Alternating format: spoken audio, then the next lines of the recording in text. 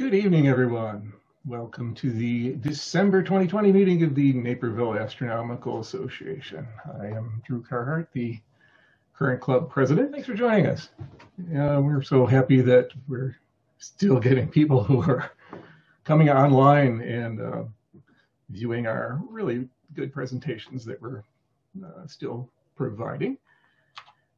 If you have any questions this evening, as per usual, all this time we've been doing this, if you're following us on Facebook, you can simply put your questions or comments in the comments column. Jim in the control room is following that, and he will be passing those along to our speaker tonight. If you're watching us on the club website or just prefer to use email, if you send emails to, as it says, questions@naperastro.org. Jim will also follow that feed and pass along things to the speaker. A couple of brief notes before our presentation tonight.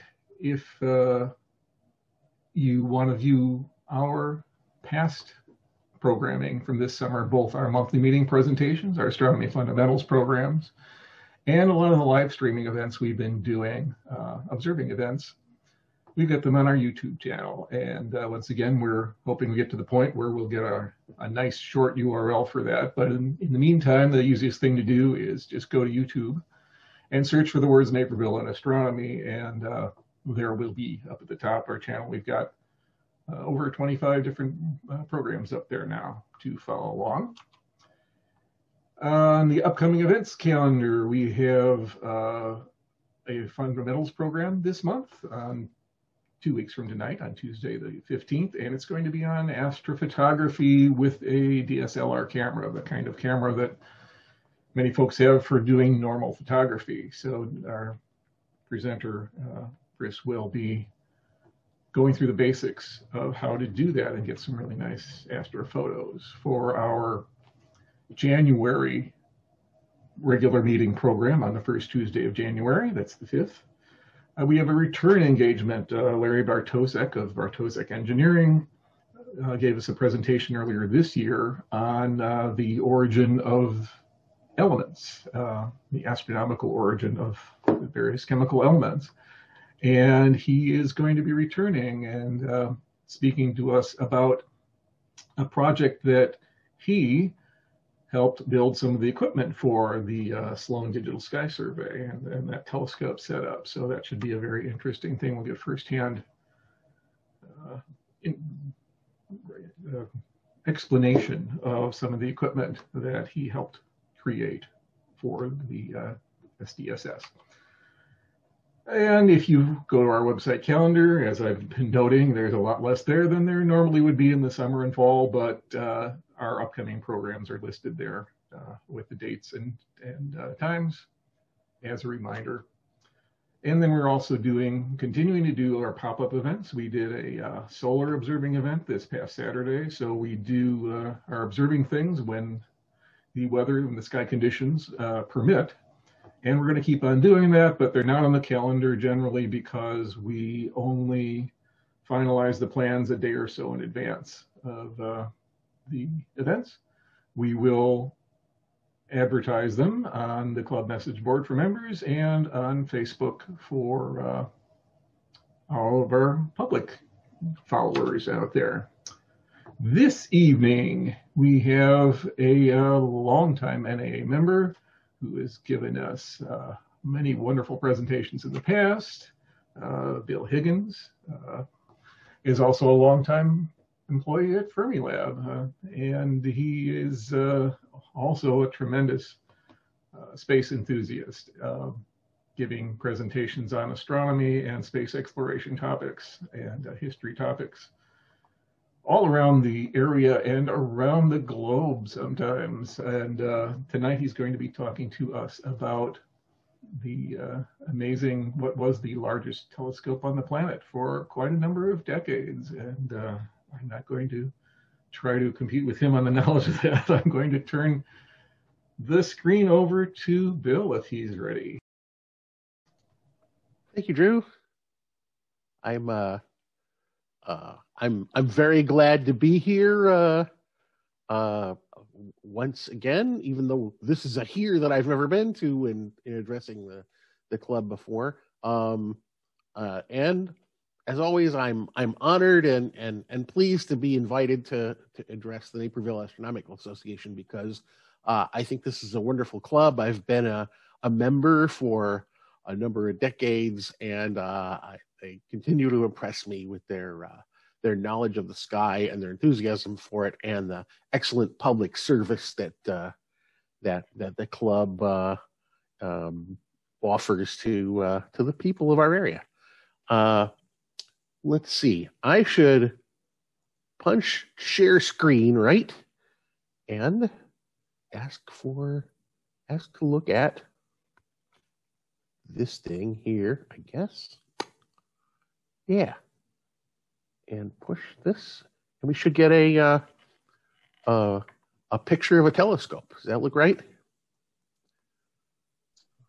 Yes. Okay. So we're looking at what we think we ought to be looking at. And I would like to just move that over into this screen on my machine, so I'm looking at what I need to look at, and also at the camera. The topic for tonight is the Great Telescope of Burr Castle. And there's a picture of it right here. A nice sketch, looking brown. We'll explain why it looks brown in a little bit. I'd like to say that I am a volunteer in the NASA Solar System Ambassadors program. So I agree to share my knowledge of astronomy and spaceflight and related matters with the community, and NASA periodically gives me briefings on this sort of thing. I'm very interested in the history of astronomy, and I have, for your convenience, put everything that's going to be in this talk on one slide to tell you what I plan to tell you. The telescope in question is in at Burr Castle in Ireland, and the story is that once upon a time a wealthy earl loved astronomy, and in Ireland he learned to make telescopes, and with the help of many people he built a very big telescope at his castle in the 1830s, and then he undertook to build a much bigger telescope in the 1840s. The Great Telescope saw its first light in 1845, and with it he observed the nebulae, and as well as stars and planets, and he became very famous for having a big telescope and also for being an excellent astronomer. His wife got into photography, and in the 1850s or so, not many people were photographers, and very few women were. Another of his sons followed his father's footsteps and continued astronomical work. And his other son became a celebrated engineer for a long time, and the family still lives in the castle several generations later. The present Earl of Rosse is still there. The Leviathan, the giant telescope, was superseded by better telescopes and for astronomical work, and it fell into disrepair for a period of, I'd say, 80 years. But in the 1990s, the people of Ireland decided to restore the telescope, and so it's there. One can go see it. It has operated, and furthermore, there is a new radio telescope that's operating on the grounds of the castle. And I, as we can see, let's see, here's the laser pointer. I went to see it, in the summer of 2019 on a trip to Ireland, where I managed to get invited to give a couple other talks. Here we go. So here's our man, William Parsons, born in 1800. He was part of the aristocracy in Ireland, the third Earl of Rosse, and as I said, he created two large telescopes, and had a very interesting family. The town of Birr is kind of small and not particularly close to the larger towns that you've maybe heard of in Ireland. It's just in fact, there's not even a train that goes there from Dublin. You got to take a bus. Briefly, William Parsons was attended Trinity College and in Dublin, and also went on to study at Oxford. He was a member of Parliament for quite a while, as people in his station in life often were. In 1836, he married Mary Field, who came from an English family, and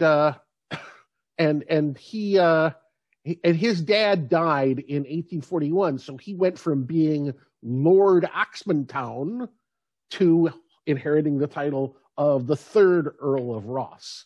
In 1845, he was in the House of Lords, and you can get some measure of how much he meant to British science when I tell you that from 1848 to 1854, he was the president of the Venerable Royal Society, which is still a leading scientific society. And he also, near the end of his life, he became the Chancellor of the University of Dublin. Died in 1867.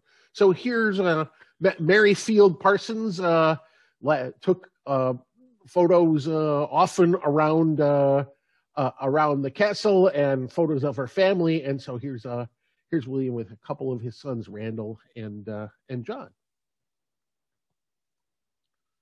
Here's where Birr is. The green part is the Republic of Ireland today. The pink part is Northern Ireland, part of the United Kingdom, and the scene of our story is in County Offaly, and the town is called Birr. At the time, it was called Parsonstown. The Parsons family being the landowners there. And in 1841, the population was about 6,300, and today it's not really.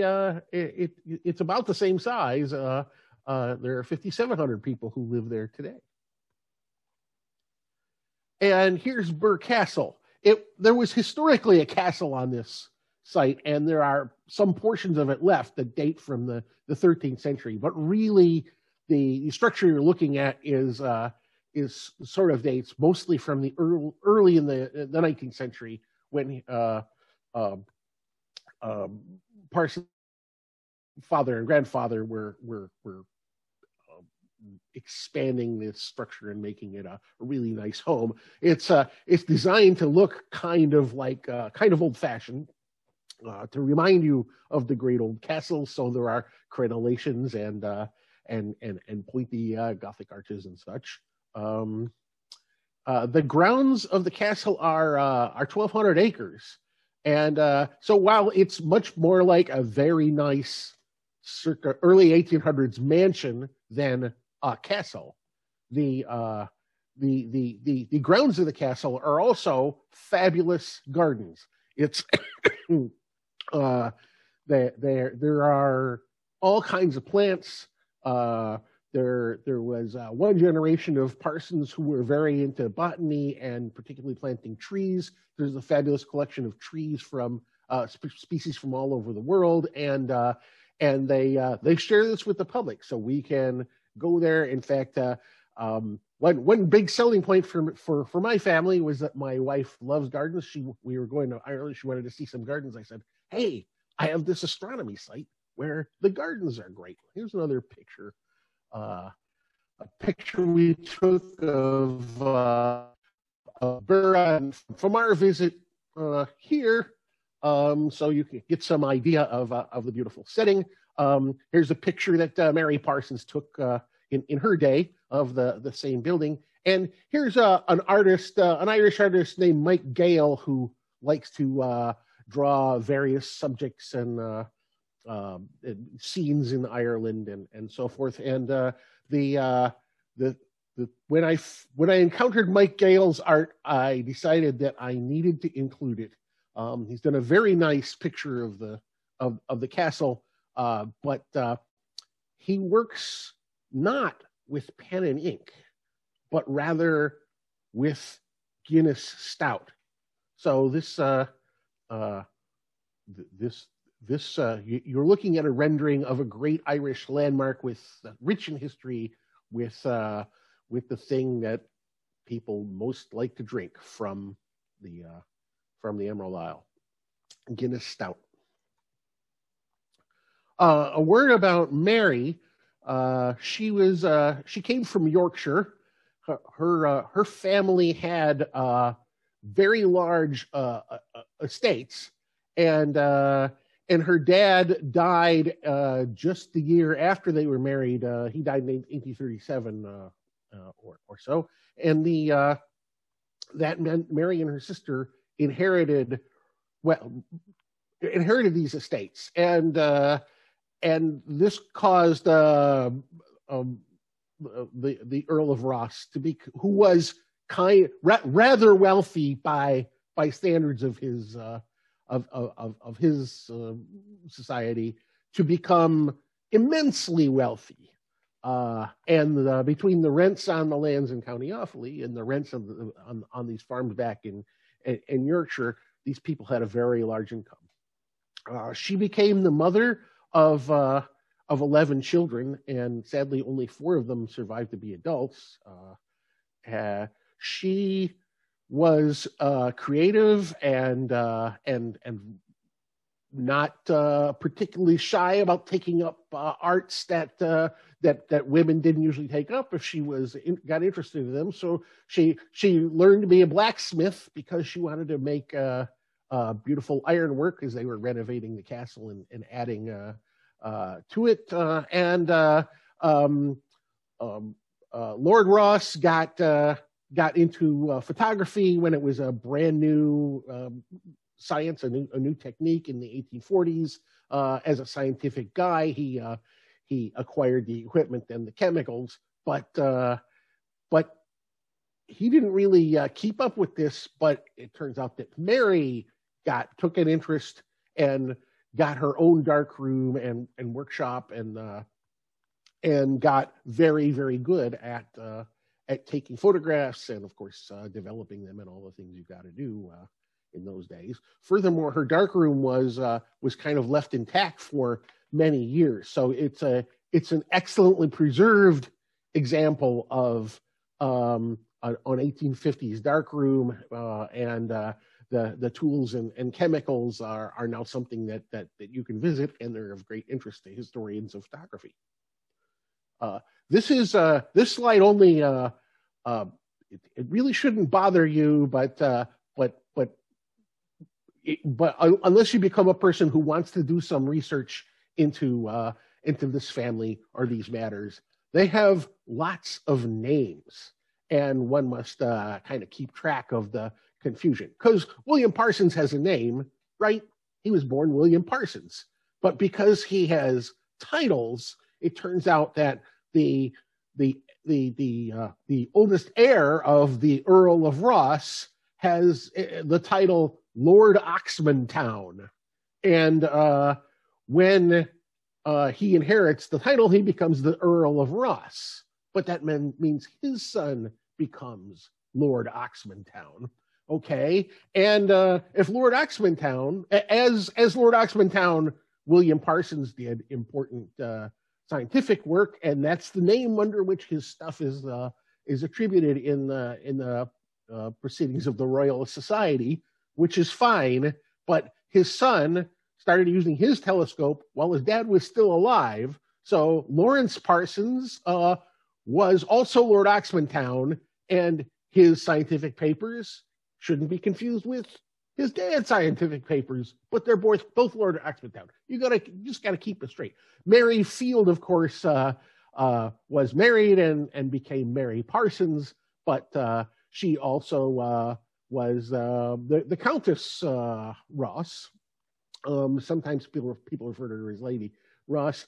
The town of Burr was historically, in ages past, the town of Burr. But as the Parsonstown, as the Parsons family became the local nobility, somewhere around, I guess, the 18th century, the town was referred to as Parsonstown, and sometimes you hear the telescope referred to as the Leviathan of Parsonstown. And after independence, Ireland changed the name, and the town went back to being Burr. So it's Burr today. Burr Castle was I think always Burr Castle. The county where this is all going on was called Kings County in Parsons' time, but later it became known as County Offaly. The local joke in County Offaly is it's given that Burr is very close to the border of this county. It is the one place you might have heard of where it's not a long way to Tipperary. Anyway, the telescope itself, the family, the first large telescope is the 3-foot telescope, and the second large telescope is the 6-foot telescope, describing their aperture, the diameter of their mirrors. But the big scope is also known as the Great Telescope, or the Leviathan of Parsonstown, which is a cool name. And I just wanted to let that lay those historical annoyances out there. Here is my quick Telescopes 101 slide. There are for telescopes that use visible light, for optical telescopes, they come in sort of two major flavors, and the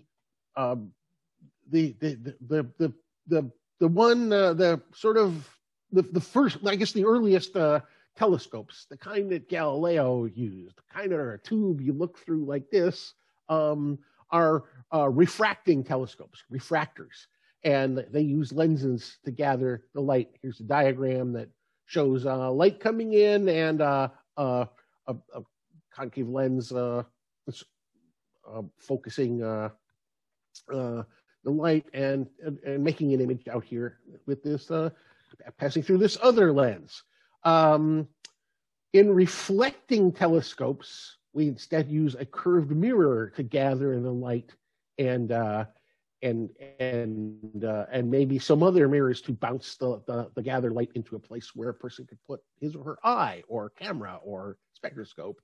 And it is hard to make a very big lens, and so the largest telescopes are not refractors. Instead, reflectors are the game to be in if you want to have lots of light gathering power and high resolution.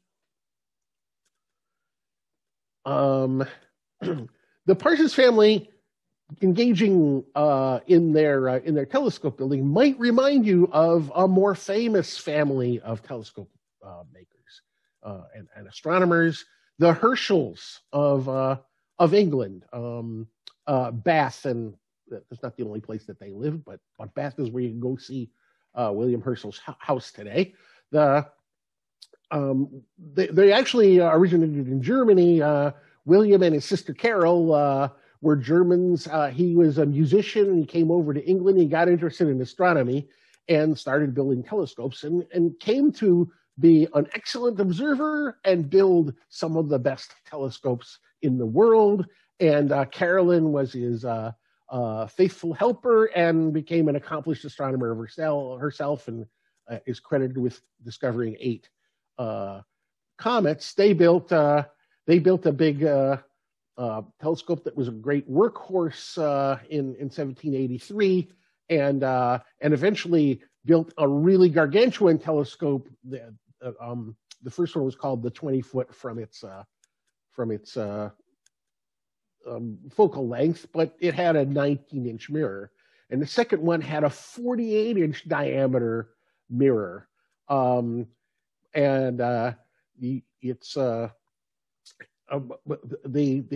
history was made with some of Herschel's telescopes. He is the guy who discovered the planet Uranus, and in experiments he was the first to discover the existence of infrared light, and he was very interested in the nebulae, the fuzzy objects that are not stars in the sky, and what their nature might be. Furthermore, the Herschels had or William Herschel and his wife had a son, John Herschel, who became the most distinguished English astronomer of his time, and carried on work on trying to understand the nebulae with bigger and better telescopes and new instruments. He brought the 20-footer to South Africa, and he mapped. It was the first big, very serious telescope that was able to map the objects in the southern sky. So his catalog of southern hemisphere nebulae is a very important starting point for subsequent astronomers. Here's a sketch he made of the Orion Nebula. Hey, Bill, we have a Facebook question. Yes. Do you know how the telescope got its name, Leviathan? Leviathan? Or Leviathan, sorry. I think it's just a very large biblical monster. And in looking for a suitable name to call a very big, very impressive telescope, someone, I'm not quite sure who, settled on Leviathan. I don't think Lord Rosse called it Leviathan. Okay, thank you. Well, as I say, William Parsons got interested as a young man in astronomy. He was always good at astronomy and mathematics, and he decided that the key to doing better astronomy was to make better telescopes, and he got interested in telescope building. And in the 1820s, published some of his experiments with making a better mirror for reflecting telescope. He made a 6-incher in 1826 and a 15-incher in 1830. Making bigger and bigger mirrors is not easy, so he needed to develop the techniques, and he experimented with making making mirrors as wedge-shaped things. Does this zoom in thing? Yeah, okay. Or making metal thing that has a compartmented structure to keep the mirror stiff, and so forth. And how does one zoom out of this thing? There, okay. He experimented with different alloys to make metal mirrors out of, and the so-called speculum metal alloys of copper and tin. We'll talk about that in a little bit. He invented a grinding and polishing machine to make the surface of excellent mirrors. Grinding and polishing a mirror is very, very tedious and very labor intensive. He invented a machine that could be powered by steam. Because we're in the 19th century now. High technology. He was ready to undertake a really big telescope by the 1830s, and he spent several years trying to cast a good 3-foot mirror, and got pretty good at it. And I guess that makes it 0.91 meters, and it saw its first light in 1839. The mount for this telescope is a lot like William Herschel's telescopes. It can go up, or it can be pointed in elevation up or down. The whole thing is on a turntable, so this whole structure can be rotated so that this can point and move east and west, and you can see some kind of a stair arrangement so the observer can get into a cage to get in a position to look in the eyepiece, which is up at the front end of the telescope here, and when this thing is in a very high elevation, you're very high off the ground, and it's a little scary. Here's a nice picture by I guess this is an engraving that's stolen from that's copied from a painting by Henrietta Crompton, who is another cousin of the many talented Parsons family, and it's a nice kind of bucolic image of the 3-foot telescope, and long tall ladders. It was some distance from the castle, as you can see. The 3-foot telescope did some great astronomy over the years, and William's son Lawrence, the 4th Earl, gave the telescope a makeover and put it on an equatorial mount in the 1870s.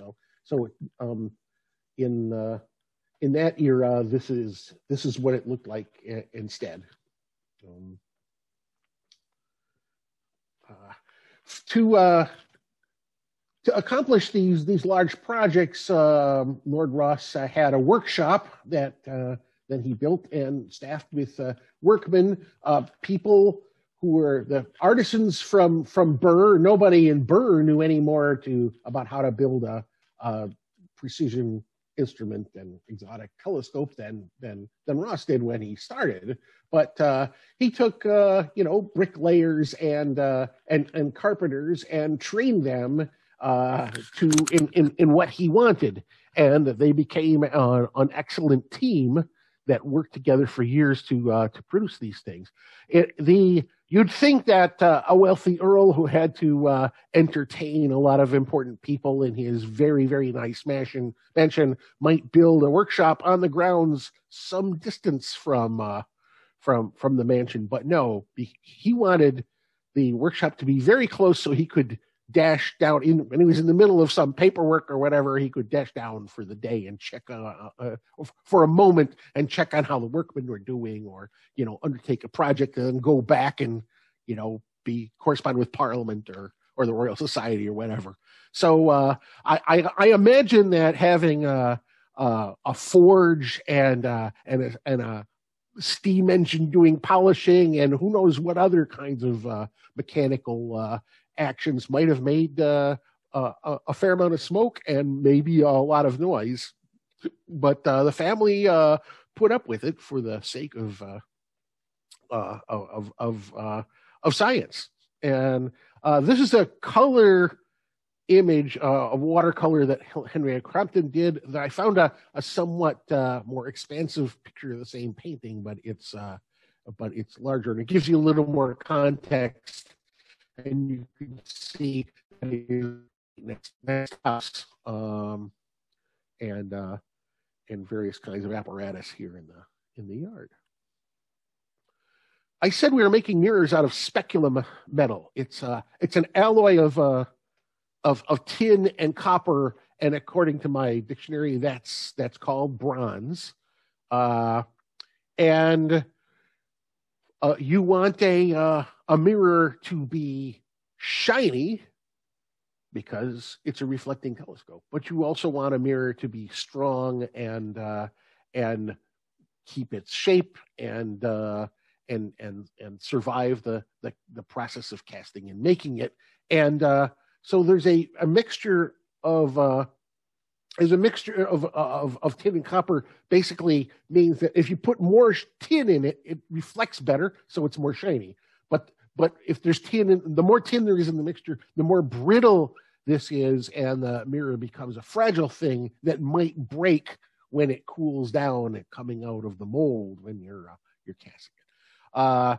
Either way, copper and tin is going to gradually tarnish, especially in a humid environment, and the middle of Ireland is not a dry environment. So Rosse, as I said, did lots of experimenting over the years with the way to do these things, and he found his optimal proportion. Compromise between strength and reflectivity would be 32 parts copper to 14.7 parts of tin. And the key step is to cool the mirror very slowly in the mold after pouring. So you've heated up your mold and your metal, and you pour the metal in. You're not done. You're nowhere near done. You want to keep that hot, and only very gradually over days, sometimes weeks, reduce the temperature until at last you have a room temperature thing that's a satisfactory mirror. As for the tarnishing problem, the best solution was to make 2 mirrors, or maybe more than 2 mirrors, and just use it for a while. And as it got more cloudy and less good at being a telescope mirror, you and your workmen would take it out and take it back to the workshop and polish it. And if you have a second mirror, you swap it out and have another shiny mirror ready to go, so you could do more astronomy while the repolishing of the second speculum was underway. For the biggest mirror, the 1840s telescope, the 6-footer, here's the arrangement for pouring the speculum metal, and they had to pour 5 of these guys till they got it right, until they got 2 that were good, because there were accidents and mistakes that can befall even skillful people as they attempt to do this. They had a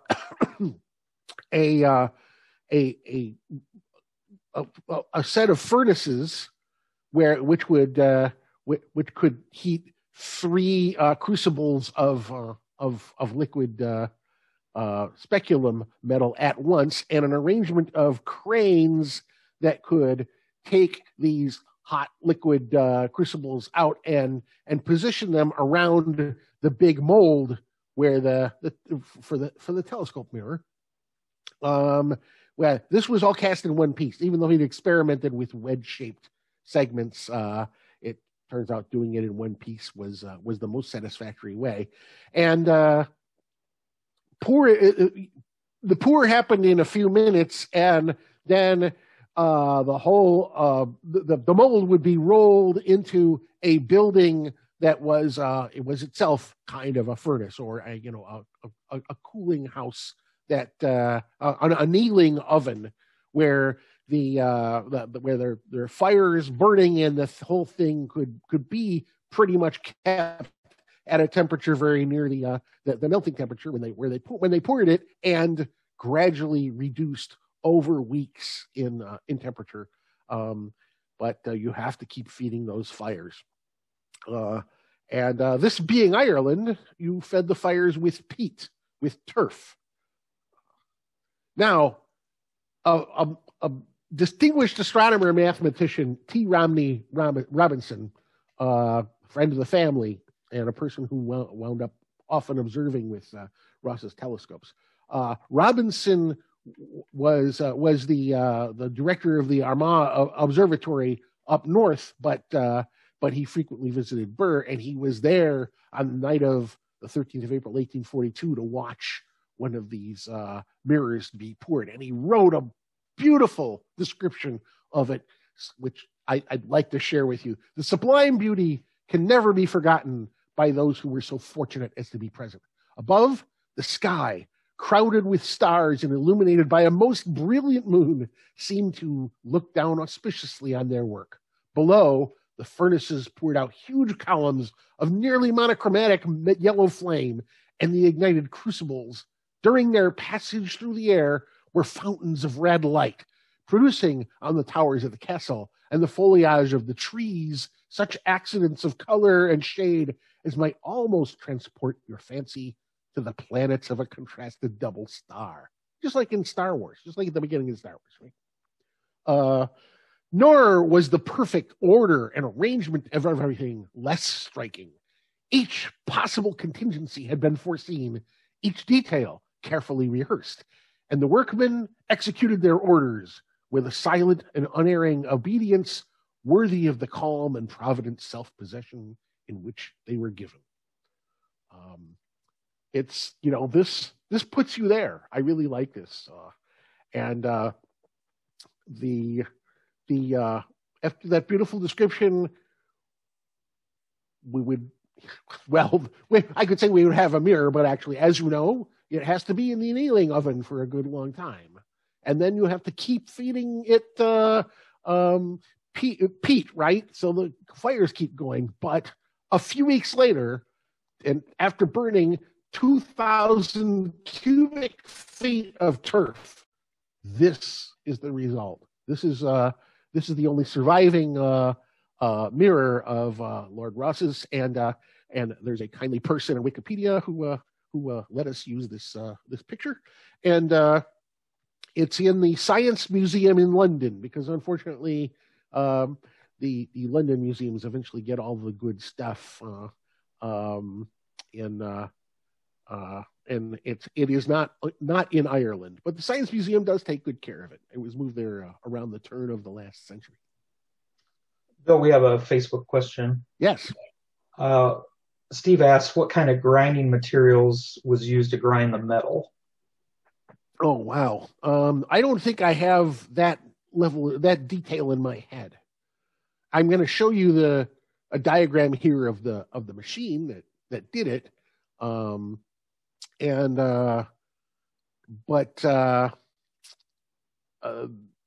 There's but I don't offhand know that. Sorry. Okay. Here is the steam powered grinding machine. It doubled it. It was used for the grinding stage, and then with a different head on it, sort of for the polishing stage. And if we look down on it, it looks like this. And if we look at it from the side, it looks like this. The mirror is here near the center of the picture, and there is a tool suspended on various arms and driven by rods and belts running around pulleys in a certain motion. So this tool is turning, but it is also moving to and fro because there's an eccentric wheel driven by this pulley, making this rod move back and forth.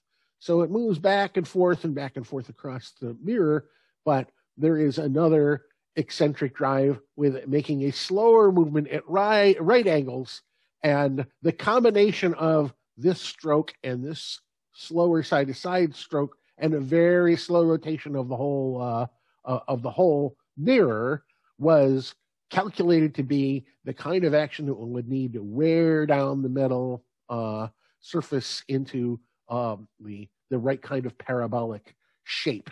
And when the grinding of the surface got to be the shape people wanted, then it would the grinding tool would be replaced with polishing tool and I imagine something like jeweler's grit, and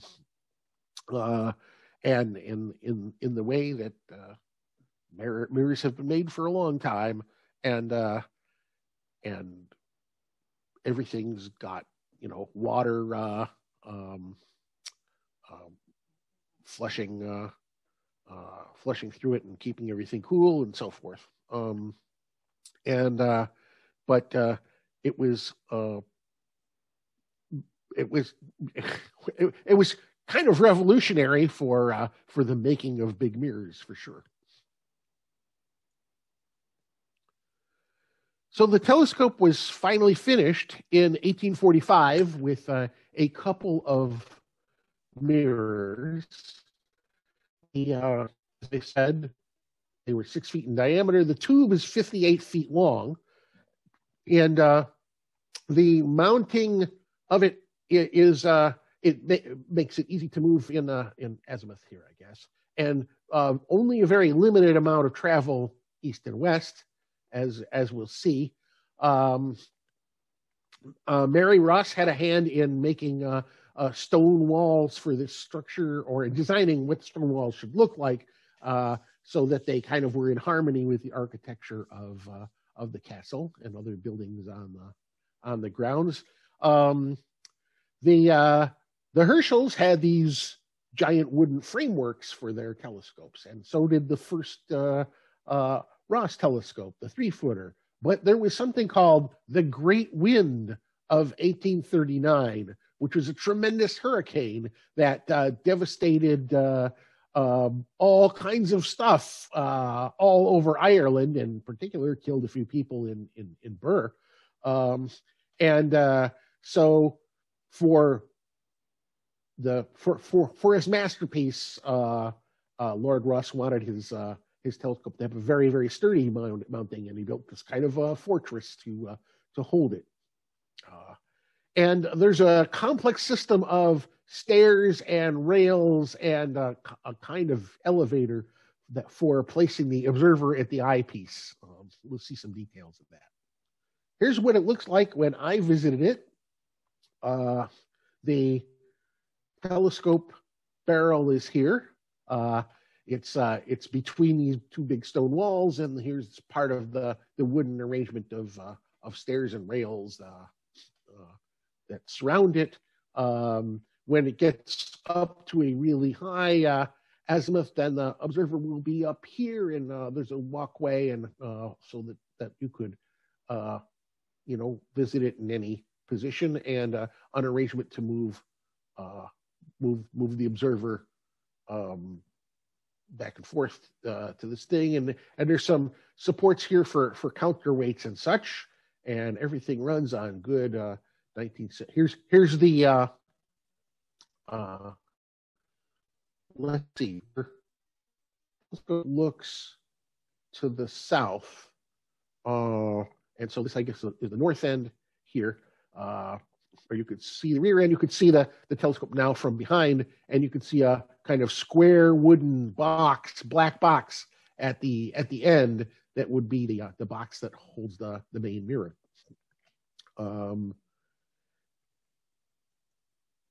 Here is a really fine picture that I often saw reproduced as I was researching this. Cousin Henrietta Crompton did nice watercolor pictures of the grounds, and here she has the castle, and that picture I was showing you earlier, of that view of the 3-foot telescope right here on its revolving carriage, and the magnificent stone walls of the Leviathan's mounting here. It's mounted straight up because some people are changing out the mirror, and you can see that they've put the speculum on this cart here. There's a lot of workmen pushing it around, and a guy working a windlass, and someone in a top hat telling them what to do. So that's presumably the Earl himself. Here's a diagram made by the contemporary engineer, our modern engineer, Michael Tuberty, structural engineer from Dublin, who was in charge of restoring the telescope, and it shows you kind of how the something about how the mechanism travels. The telescope barrel is here, and the mirror box is here, and it would ride along or there are parts of the telescope that would ride along the meridian arc. So this iron rail kind of shows you the path of its travel as it would elevate. There's an eyepiece right at the end here, and a sort of wooden cage that the observer would be in, and there's a very clever arrangement for making this cage ride pretty high up along the wooden rails in the front of this thing. And as I said, the observer would switch from that cage when the telescope was high enough into an arrangement to work along the top of the stone walls. There's a windlass driving all of this stuff here, and so forth. Some counterweights that make the whole thing work. Notice that it says universal joint right here. Okay, so it's a nice drawing. Michael Tubridy wrote a little book that explaining the project, and he was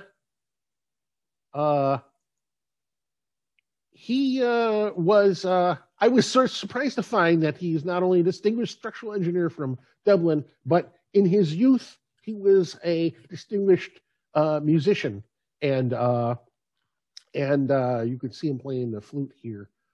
He's also a dance instructor and a figure on the folk music scene. In fact, he was one of the original members of the Chieftains, so a rather famous Irish traditional music band. So if you've listened to the Chieftains, maybe you've listened to Michael Tubridy, but he can play in your band or fix your telescope or teach you how to do the old dances. Talented guy. So moving in elevation, as I said, here's a little diagram that just shows the telescope moving from one elevation to another with, let's see what we can see here. With the cage, the observer's bridge sort of riding up along with the telescope.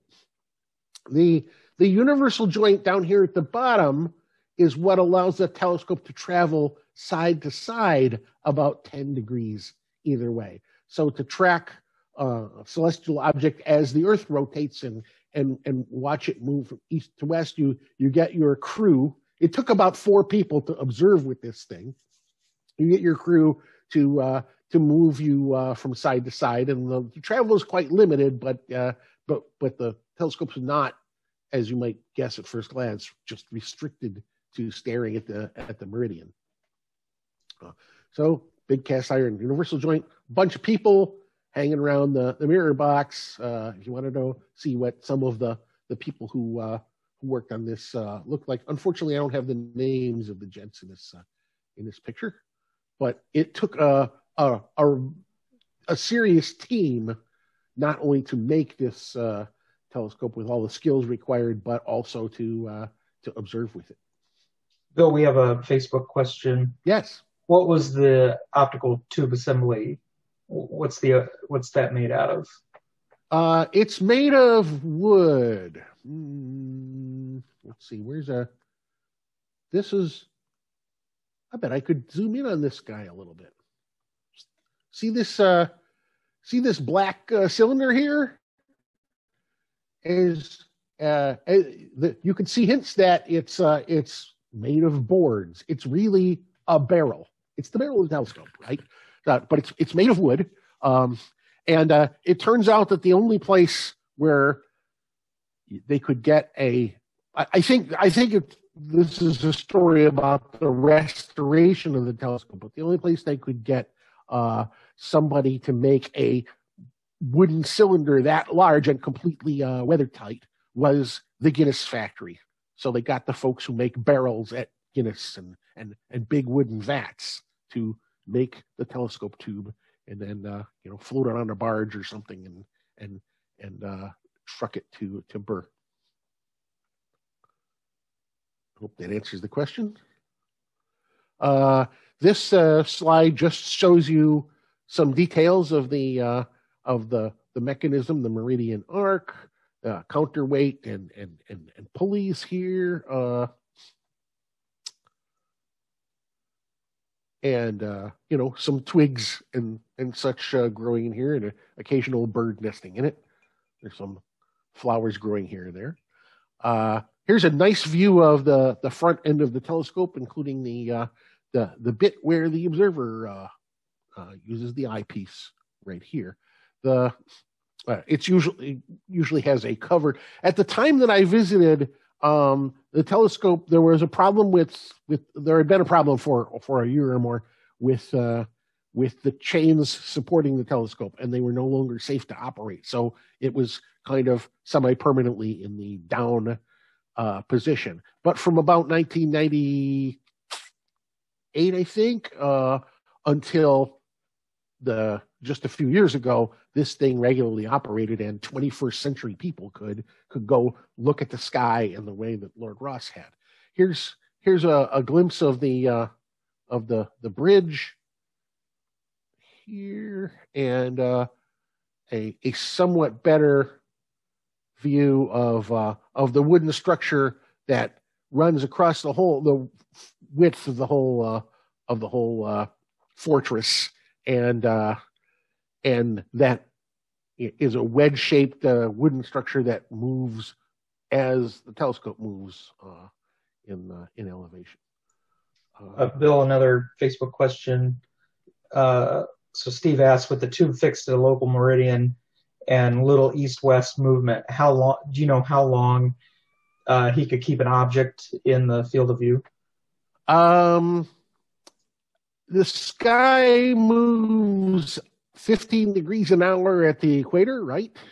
So if I haven't gotten this wrong, I would say that you could probably keep you could keep looking at an object for a little more than an hour. The total travel is 20 degrees. And is that better at higher latitudes? I guess. No, it's probably about the same.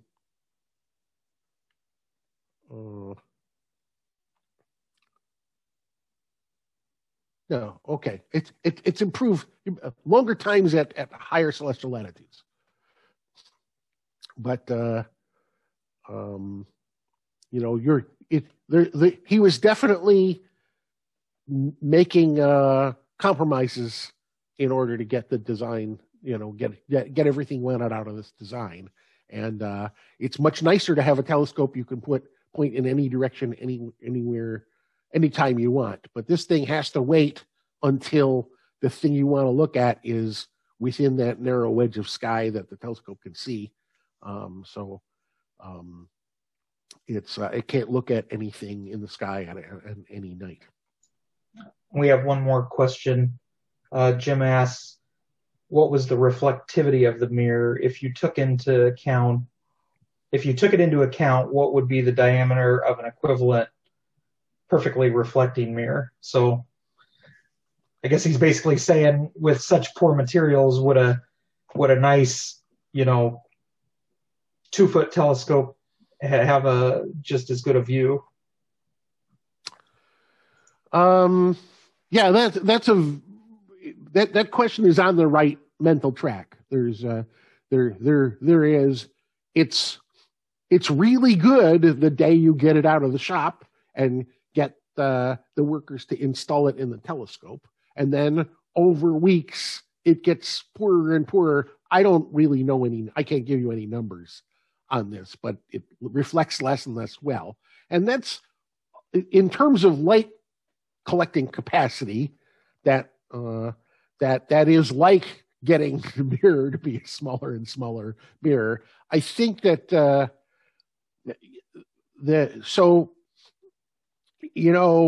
you can have another shiny mirror anytime you want to take the time and trouble and labor to swap in the second speculum, right? So it's really kind of a compromise where I'm sure Lord Rosse would decide how often to swap mirrors and go through that hassle. As we'll see, there are other hassles in life that came up that made this difficult. But yeah, he probably never got it. If left to himself, if he had a choice, probably didn't let it get so bad that it was like a 2-foot telescope. But you have the right idea. It's going to degrade, and the degrade is, in terms of light gathering power, if not resolution, the degradation is like is like getting a smaller and smaller mirror.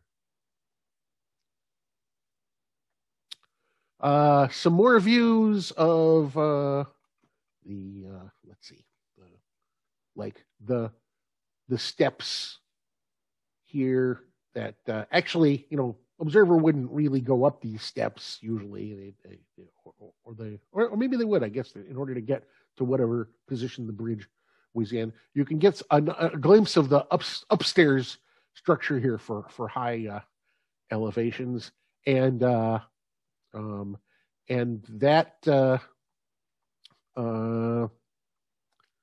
there's a mechanism that hanging up off to the side here for this bridge to be moved back and forth. Let's see. Here are the people, once again, an engraving based on Crompton's painting of a little bit of close-up detail of the guys working on the speculum. Well, what did Lord Rosse see when he got to use this first light, 1845, for at least a few months waiting for the Irish weather to clear occasionally?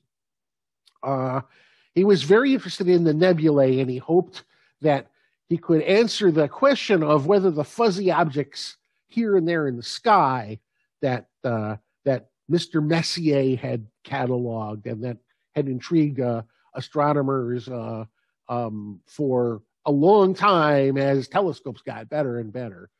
There was an argument about whether these were really inherently cloudy things or maybe really large, really far away things that looked fuzzy but were actually made of lots of individual stars. And if you want to settle that question and you want to hope to say, we can resolve them into individual stars, then what you need is as big a telescope as you can, a major aperture. So he hoped to see more detail than he saw than astronomers had previously seen. Here is John Herschel's catalog. Using the 19-inch telescope, Herschel had done an excellent catalog of the nebulae, and a 19-inch telescope sees quite a bit of detail in objects, fuzzy objects like Messier 51, and this is how Herschel drew Messier 51. M51 has it's at least two bright objects, and one is big and one is small, and the bigger one seems to have some kind of structure in it, but this is the limit of what one can make out at that aperture. So here's what Lord Rosse saw when he looked at it with the 6-foot telescope. Much more detail.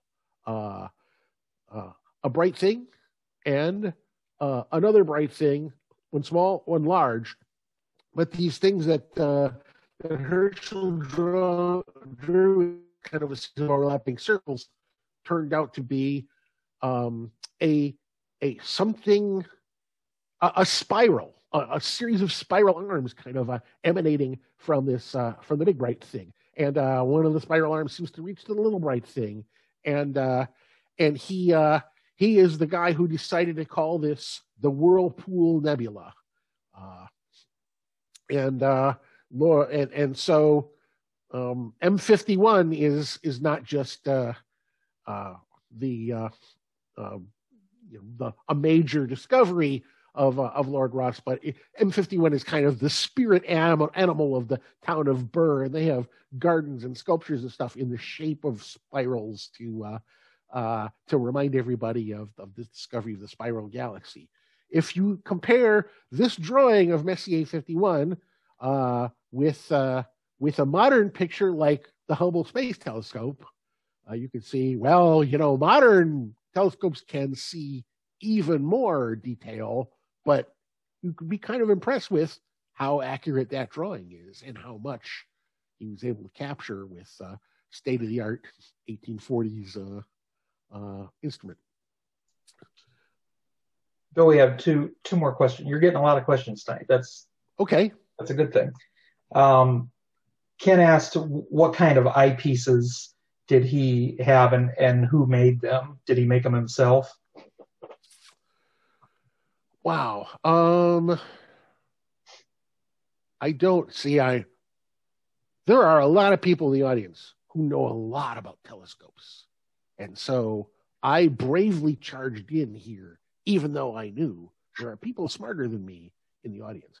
I have books that answer those questions. I don't happen to know much detail about his eyepieces. Okay, I think that some of his instruments were made by Charles Grubb, in the Dublin instrument maker. So maybe they were Grubb eyepieces. I don't really think Lord Rosse made his own eyepieces, because that's the eyepiece would have been a set of lenses, and there were eyepieces about this big. I have a picture of one somewhere, but I didn't put it in the slideshow, and so that kind of good instrument could be built by good instrument makers. It wasn't an extraordinary thing that you have to make yourself. What else you got? Okay, and then Bill Purdue asks, how did they test the mirror? What was the Foucault test in use at the time? Once again, I am not smart enough to answer that one competently. Although I have encountered it in my reading. They had was it maybe a knife edge test? They had tests that they had a setup in the workshop or outside the workshop where they could set up the mirror looking straight up and climb a tower and have and make measurements on the mirror. But I can't aside from that vague answer, I really can't tell you. Okay, and we got one more. Jim asks, I'm curious what motivated him to carry out his expensive research. Did he say explicitly what it was? It's so foreign to how we think of research funding or wealthy people doing their own big research today. Was he just curious about astronomy, or did he have some other? He learned enough about astronomy in the 1820s to be a professional level. Although there weren't many paid professional astronomers, that wasn't a job very many people had it at that time. But he had the education and he had the contacts to be part of the astronomical community and to publish telescope making techniques. He was different from other big time telescope builders in that he was proud of sharing everything that he'd learned, and he was very interested in making sure that other people could use the techniques that he had worked out. So there's a fair amount of detail in his publications about just the steps, which is sadly I haven't absorbed it all. So, which is one reason I'm kind of got a bald spot on these questions. Okay, and then one more. I think this is probably an easy one for you. So after it tarnished, would he just recast the mirror or would he clean it? He'd repolish it. So it would go back and be resurfaced. That's kind of why he had two, right? He always had one being repolished while the other was in use. Right. You could imagine that three might be useful or something, but he, as far as I know, there were two for this telescope. And the second one is lost. It might be. One thing I learned about Ireland is that the museums are mostly full of things that were accidentally or deliberately thrown into peat bogs, because the bogs are great at preserving clothing, wood, bodies, whatever, and so if you want to save something for posterity, throw it in a bog in Ireland. So maybe the last speculum is in a bog. I don't know. I am really getting off the rails here.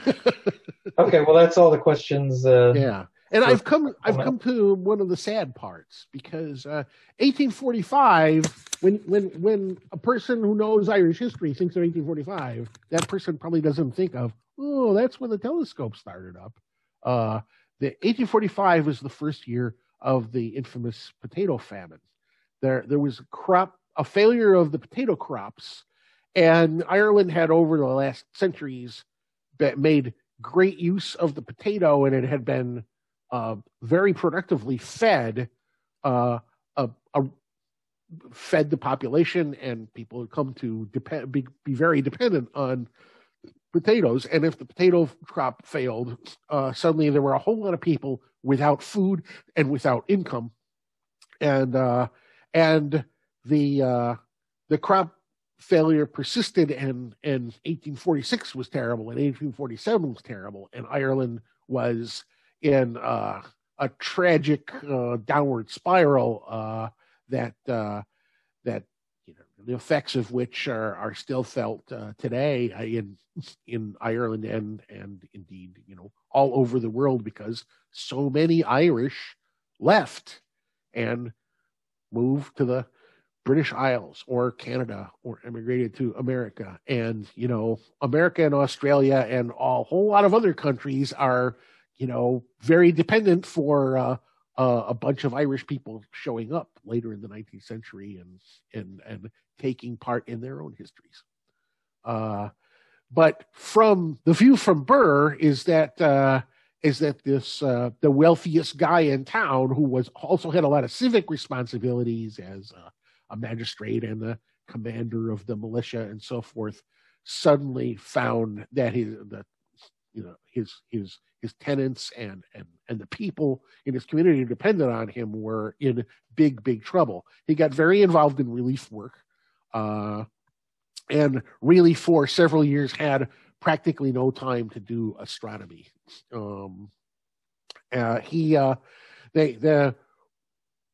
What the Rosse family decided to do was to employ people to build improvements to their estate. So they built a new keep gate for the castle. There was a stable block building. They had people enlarge the lake. And lots of other kind of civil improvements, which kept a lot of laborers working and gave them some income to try to stay alive and take care of their families. It was a tough time, of course, and I don't have words to do justice to that era, but it affected my ancestors as well as everybody else in Ireland. Now, I'm going to turn to talking about William Parsons' son, Lawrence, a little bit. His name is spelled both Lawrence with a W and Lawrence with a U in different sources, so I've chosen W here. He would eventually go on to become the fourth Earl of Rosse when his dad died, but of course he was Lord Oxmantown before that, right? He was very interested in astronomy, and he continued his father's work,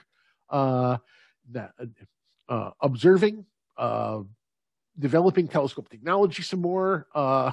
He did a definitive paper on the Orion Nebula and other catalogs of other nebulae. He was particularly interested in the moon and observing the moon with both of the telescopes at Burr.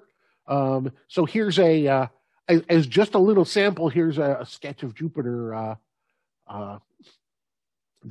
couple sketches of Jupiter he made in 1872, and some details of the moon.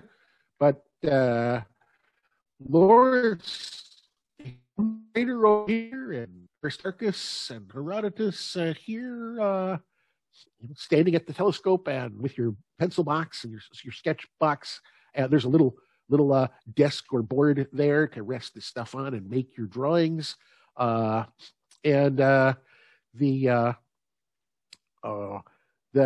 we come to the moon, Lawrence Parsons' most famous accomplishment was that he figured out a way to determine the temperature of the moon.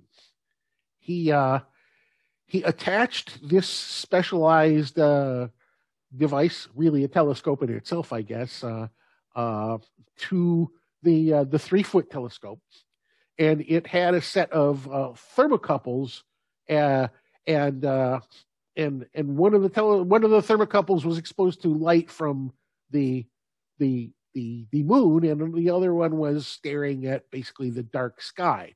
So while neither one of these things was very good at giving you an absolute measurement of the temperature of the sky coming through, the tiny difference between them was a measurement that would tell you something about, we don't know the absolute temperature of the moon, but it is this many degrees hotter than the dark sky. And this was the first time that anyone was able to use infrared light and make such a measurement. The lunar people have been looking. There's all kinds of optical measurements you can make of the moon, and sketches you can make, and so forth. But taking the temperature tells you one more thing about the properties of the moon that you can't find out anywhere else, and it can help constrain theories in the emerging astrophysics of the 19th century. And that instrument is in the museum at Burr. There's a really excellent science center, in case I didn't say that, at Burkastle. And so if you the history and the gadgets and the logbooks and the drawings are on display for you to appreciate. Mom's darkroom, Lady Russ's darkroom, and so forth. Now, Lawrence's younger brother, Sir Charles Parsons, was the one who became an engineer, and he got into the design of dynamos and steam-powered equipment, and he invented a thing called the steam turbine, which may very well be providing the electricity that's powering my lights and computer right here and now. Turns out a spinning wheel is a much more efficient way of harnessing the power of steam than a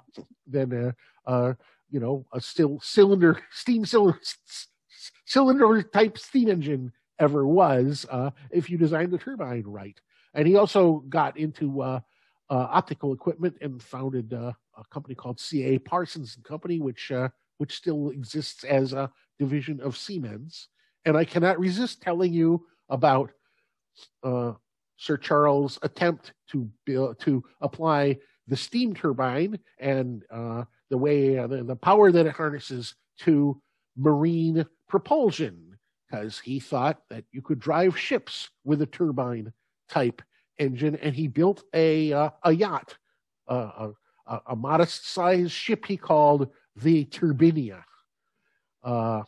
It is the first vessel powered by a steam turbine, launched in 1894, and it was the fastest ship afloat. It could go 34.5 knots, or 64 kilometers an hour.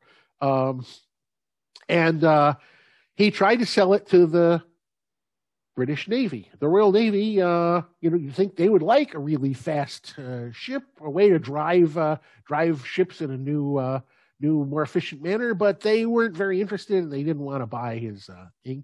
And then it came time that there was I believe, the 50th anniversary of Queen Victoria's coronation, and it was a big deal, and there were celebrations all year long by various people around the empire, and the Royal Navy was having a special review of all their greatest ships at Spithead, and in 1897. So Sir Charles asked if he could maybe have his show off his new ship at during this Navy review, and the naval official said, "No, you can't. Sorry, it's you're not allowed." And but when the day came and the mighty ships of the Royal Navy were parading past the Prince of Wales and the Queen, another ship showed up. The Turbinia showed up and started going, barging into the parade and weaving in and out among the other ships. And this was not allowed, and it was a bad thing. So the Royal Navy started to chase the Turbinia, but it turns out that they could not possibly catch the Turbinia because it was far faster, as I said, than the other ships. So it wasn't really long after that the Royal Navy decided to buy turbine-powered ships.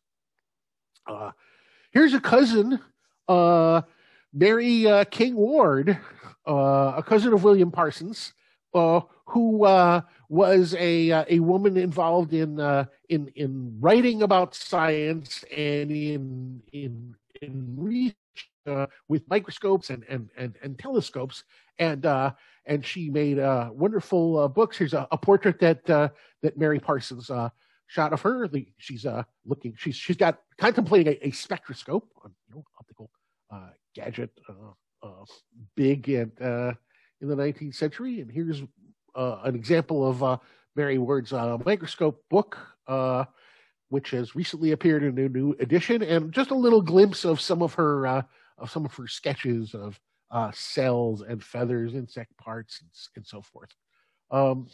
It is sad to say that she died in an accident that unfortunately was a consequence of her inventive family, that they had devised some of the Earl of Rosse's sons had devised a steam-powered carriage, and she was riding in it when it took a corner a little too fast and tipped over and killed her. So she's remembered as the first victim of an auto accident. But so another sad moment in the talk. But she's her science is still, as I say, still in print, and she's still revered as an important woman of 19th century science. The telescope, the third Earl and the fourth Earl did lots of astronomical work, but this telescope was awkward and took a lot of effort to keep using. There were several assistants employed as sort of high-level astronomers, and several workers employed to haul on the windlass and so forth to do astronomy at Burr. But over the decades, this thing became sort of less and less practical. It wasn't really practical.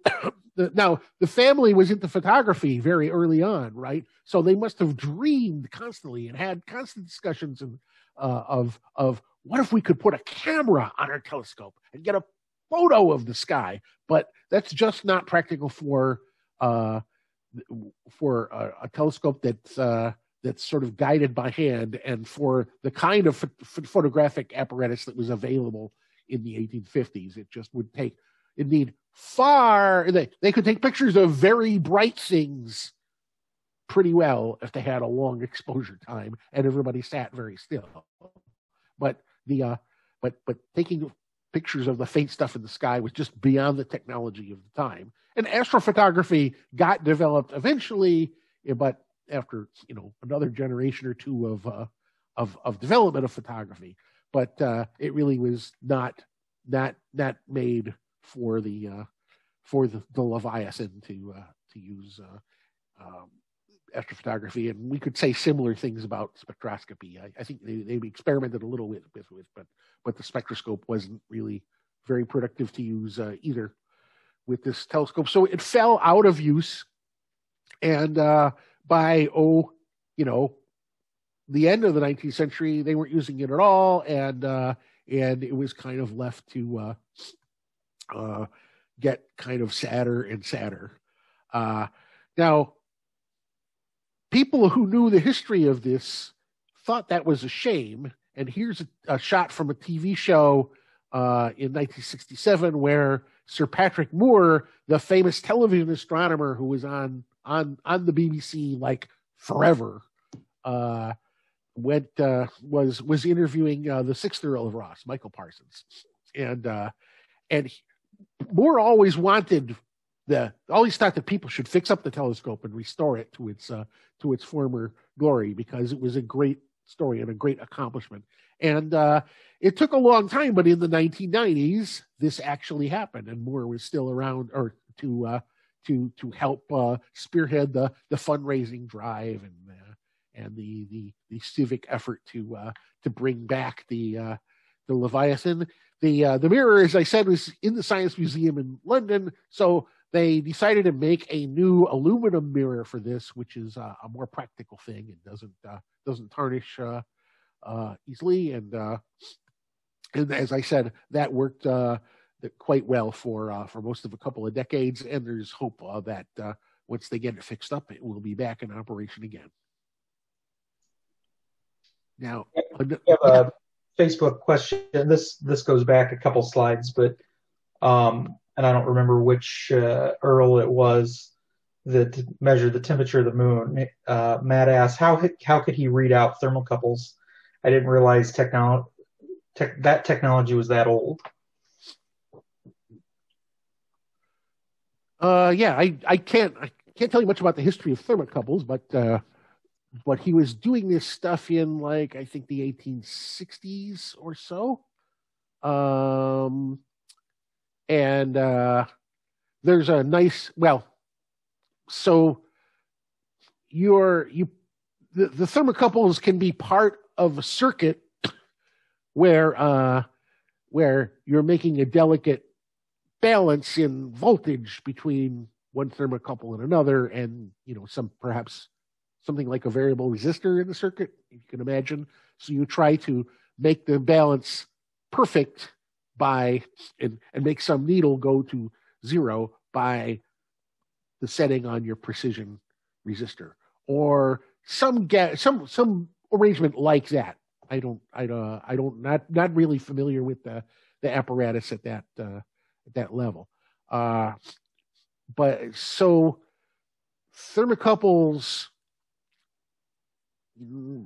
part of the electrical, the part of the many electrical discoveries throughout the 19th century.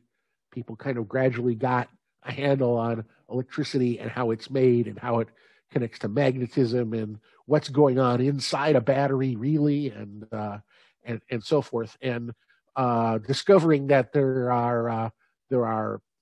that electricity depends on thermal effects, and that different metals have a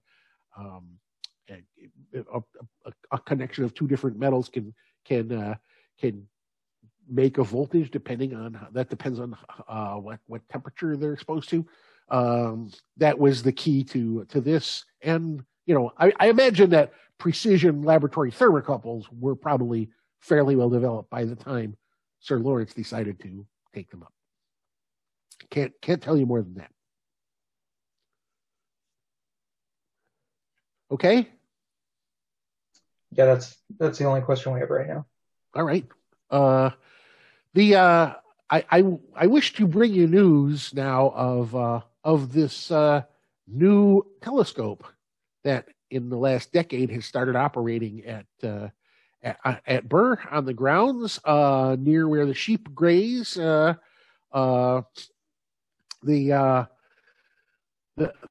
is a radio telescope array called LOFAR, the Low Frequency Array, and it's an international cooperative effort that got started with some arrays first built in the Netherlands, but have now stations all over Europe, and they've added one in Ireland, so that puts an extra arm on these. Okay, so these little dots are the locations of different stations. There's a bunch of Dutch stations, but there are some in France and Germany and Italy, as you can see, and one in England and one at Burr.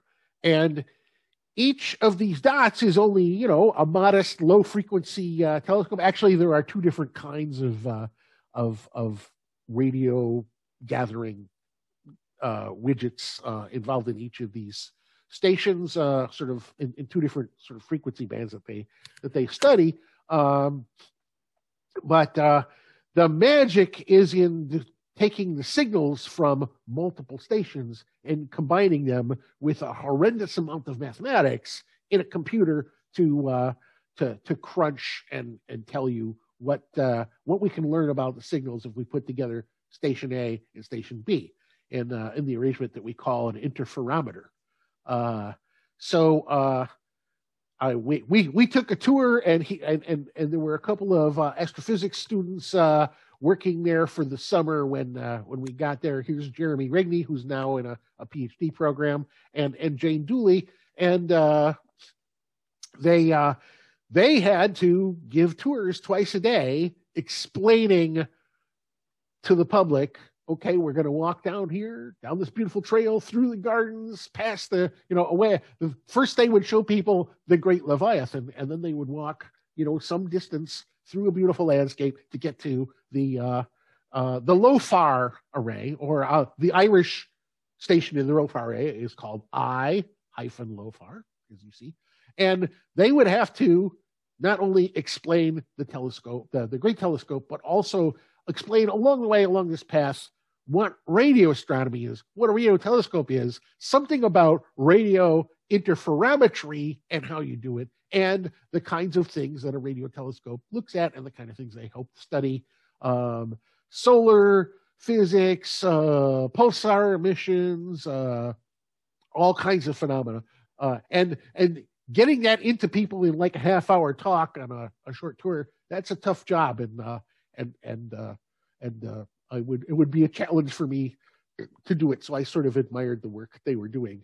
A 18th century building here that used to be a shed where the milkmaids worked and milked the cows has been turned into an astronomical education center, and also houses some of the equipment that does the processing for the array. And the array doesn't look like much. In the foreground, we can see some things that are covered with black tarps, but under there's some frameworks that hold just the right kind of antenna to synthesize a nice array. And in the back, you can kind of see poking up some grayish looking aerials that are longer and taller and give you the signals. And I'm not going to go into this in a lot of detail, but it's really cool that Burr is yet again, has once again become a place where they're doing some cutting edge astronomy. And it's one more reason to be interested in going there and an opportunity to educate visitors, students from all over Ireland and so forth it's a hook to have a science center. So it's a great place to visit. My wife, who likes science just fine, but also loves gardens, she said we should go back. She liked it so much, so let's go back tomorrow and go there some more. So we spent 2 whole days going around the gardens and looking at the science and the history and so forth. And it was really, really a great time. So if you ever have a chance to go somewhere near the town of Burr, you should go there. And that is pretty much what I have to say. Are there any more questions? Wasn't there a cousin named Alan Parsons, and he had some kind of project? I don't know about his projects. It's a joke. There's a band called Alan Parsons Project. Alan Parsons Project, yes. Baby boomers will understand this, sure. I think that is all the questions we have. I don't know if... Let's give it just a couple seconds and see if anybody else brings anything in. Otherwise, Drew, are you there to come back on? Yes, I'm here. Thanks much, Bill. Let's get us out of plain space here. I think we're ready to adjourn for the evening. So again, thanks everyone for joining us, and we hope you will join us again in the future.